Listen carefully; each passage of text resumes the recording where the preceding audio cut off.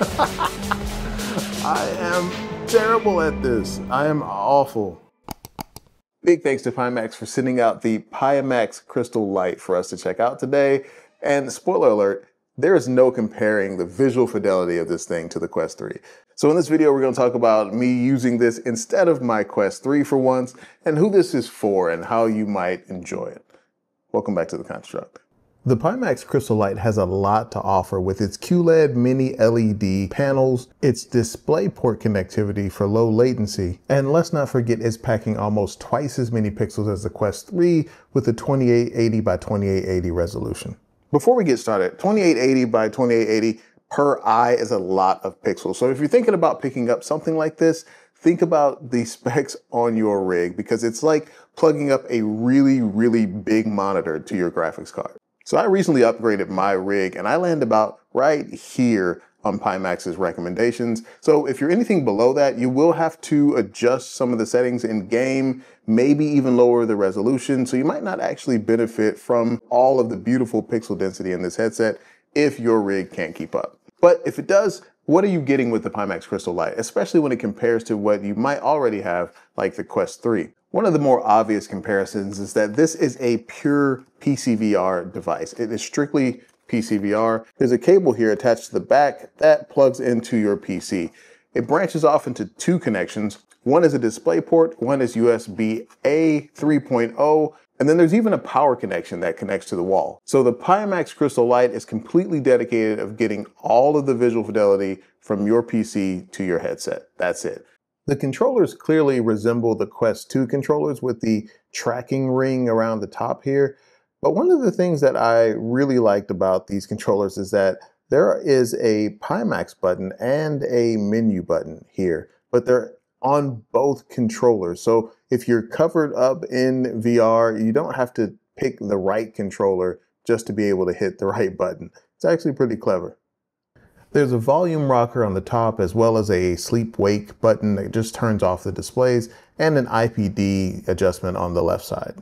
It's rocking 4 tracking cameras on the outside, 2 on the edges at the top and 2 on the bottom. These cameras are just for inside-out tracking. There's no mixed reality here. You can see here it's the old school black and white kind of pass-through just so you can find something when you're in VR. The audio, sadly to say, is just okay here. Without the extension that you can add on to this audio solution, the audio comes out of this little slot here. And you can see it's just kind of like a plastic hole. And unfortunately, it sounds like it's coming out of a plastic hole. There is a little bit of software on here to help with setting up boundaries and choosing between what you can see in the headset, but there's not much. It's really all using your PC as the main driver. The software that runs alongside the Pimax Crystal Light is called Pimax Play, and there are a lot of options here to manipulate everything that has to do with the headset.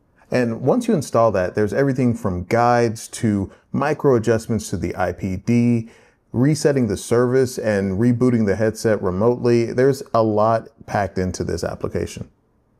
And obviously the Crystal Light works with Steam, and I was worried about how I would actually launch my Oculus games or Meta games. There is a launcher baked into Pimax Play that allows you to do just that.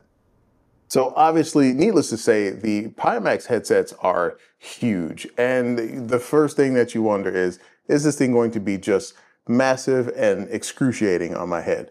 Well, fortunately, this is mostly plastic. Everything except for the visual units on the inside is plastic, so it's not quite that heavy. It's about 812 grams, so it's a little bit heavier than the Quest, but not by much. The top head strap comes with it, so most of the weight is carried by that, and then clamping this down on your head just kind of seals the deal. If adjusted right, you can really sit still with this on your head for a very long time, but sit still is the key point in that statement. You don't really want to move around a lot with this. The Pimax Crystal Light just kind of sits on top of your head, and there's a lot of gap in here. It kind of wiggles a little bit if you move too much, and there's really nothing to clamp it down a little bit harder on your head, no matter how tight you squeeze the towel back here. So with that, I wouldn't necessarily use this for a sports game or any type of game like that in VR. It's just not designed for that.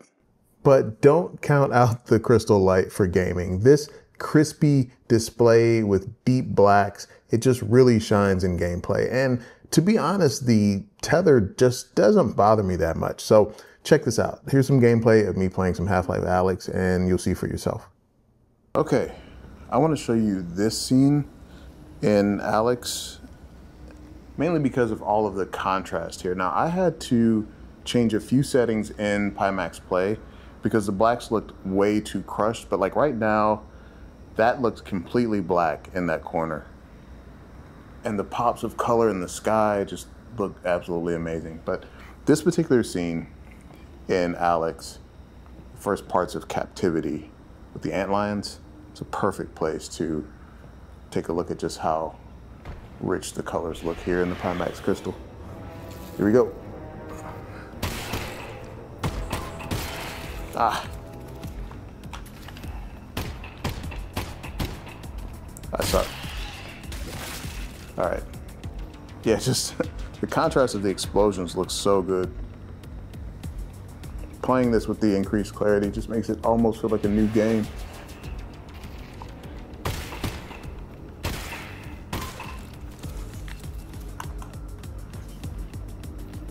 Back up, back up.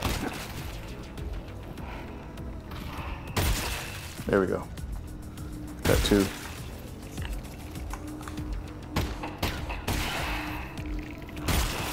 Woo. That looks amazing. Got a few more here.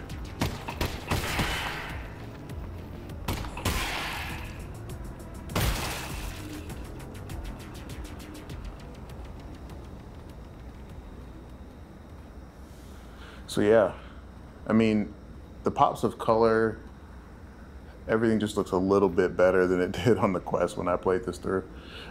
I'll admit, I did play through Alyx on the Quest 2 the first time, so this is dramatically different from that. Something else I was really shocked to see, whenever I saw photos of Pimax's headsets, I was always wondering why there was just this raw foam for the facial interface, but turns out it's not actually raw foam. If you look closely here, it's a microfiber, kind of smooth material, and it feels kind of nice. Now, it does not feel so great if you start to sweat. So if you're like kind of like a hot-headed person, it's not gonna feel that great because it is fabric. It's not like wipeable. But I was pleased to see that it wasn't just raw foam. One negative that kind of stands out was the tracking. I think I'm a little bit spoiled by the tracking in the Quest 3. The tracking isn't bad on the Pimax Crystal Light, but you can tell it's not quite as far along as the Quest. If you have the right lighting in your room, like the light right now is probably okay, but if you have too many light sources or you have a lot of windows, you can just tell that the tracking on the Crystal Light is trying to hunt for a location to rest. So that unfortunately results in a little bit of shaking when you play. So even if you're standing still, you kind of see a little bit of shaking either in the headset or the controllers. But you can see in this clip in Half-Life Alyx, when my lights were dimmed all the way down in this room, I didn't have all of the light coming in through the windows, it was at night. You can see the shaking that's happening here. But I did test it in optimal conditions. You can see here in Onward, I'm getting a little bit of shake, but I am not losing any ability to aim or anything like that. It's so subtle you can't even see it in this recording. So I hope Pimax is making progress and improving the inside-out tracking. I wasn't going to get a Lighthouse just to test this with because I do have to send this headset back. Next, let's talk a little bit about barrel distortion. I almost freaked out and panicked and worried that I would not be able to use this headset when I first put it on. There is some barrel distortion that's caused by the shape of the lenses. You can see here when I run my hand across the reflection in the lens, you can see how my finger kind of bows out or goes convex or concave. You can see a little bit of that through the lens. It almost makes you feel like you're always standing on a hill or you're always looking at a slope. So if I was looking at a box on the screen, it would be curved at the bottom, for example. But it is all adjustable. So it comes down to getting this to fit just right and getting the lenses to sit right in front of your eyes to make sure you don't see any distortion. You can literally move the headset up and down and see that distortion kind of bend and move, find the right spot, and then clamp it down to make sure you don't see it as much. And in addition to that, there are some micro adjustments you can make in the Pimax Play application. I was able to tweak this to the point where I really can't see the distortion anymore. The barrel distortion was really the only problem I found with the lenses. They look clear from edge to edge and they are razor sharp. It's almost like looking directly at the geometry in the game. You don't feel like there's any glass or screen door in between you and what you're viewing. The field of view is considerably wider. Now, it's not the complete width of the outside of the headset. It's tempting to think that that's how wide the headset will allow you to see. It is a bit wider than the Quest 3. I'm gonna put a graphic up here so you can see what it looks like, because saying degrees, it just really doesn't help. But the biggest difference is that, like in the Quest 3, it's almost like you're looking through like ski goggles, or you see kind of a sphere around your eyes. In the Pimax Crystal Light, it's more of like a giant window, and it's pushed out to the sides where you see so much more of the game. So much so that in Half-Life Alyx, when you put a respirator mask over your face, you usually lose that on the Quest 3. You don't actually see it. But when playing Half-Life Alyx on the Crystal Light, I can see the mask was on my face because the vertical field of view was that much wider that I could actually see that much more of the game. So field of view has some serious practical applications as well. So I was nervous about trying a sim with my rig. I have a 4070 Ti Super, so I'm in pretty good shape. But Pimax Play actually gives you some options to set up fixed foveated rendering. I went with the Pimax Central Priority rendering, and it worked out pretty good. Take a look at this still. You can see the vent over here, and the text is really pixelated, but you can see my view in the driver's seat is super clear. So let's hop over to Assetto Corsa, and here's some raw first reactions of me trying out a racing sim with the Pimax Crystal Light for the first time. Wow, this is nuts. Like, the amount of detail, I can see like the rays of the sun. This is crazy. Wow. All right, let's get going here. Let's see if we can get some driving. All right, here we go. Oh. How am I supposed to see around the sun? That is crazy. Oh, I can move my head a little bit lower and see past it. Oh, wow. I can definitely see why people do this. I have to be honest, I am not someone who would have signed up for a racing sim. Don't laugh at my driving abilities here, by the way. But with this clarity and just the ability to look around the cockpit here, like I can see out the windows. I'm finally driving away from the sun. Now I can see where I'm going.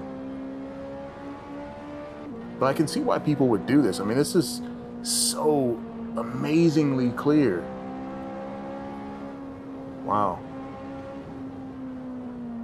You wouldn't want to have to deal with like screen door effect or not being able to see absolutely everything. I know draw distance would be, oh, went off the track there. Draw distance would be up to your rig and the power of your PC, but you don't want to be looking at something like this through like foggy, low res lenses. This is wild. So Pimax, you have convinced me to get a racing wheel. I'm gonna put you on the line with my wife so you can explain what you've done there. This is awesome.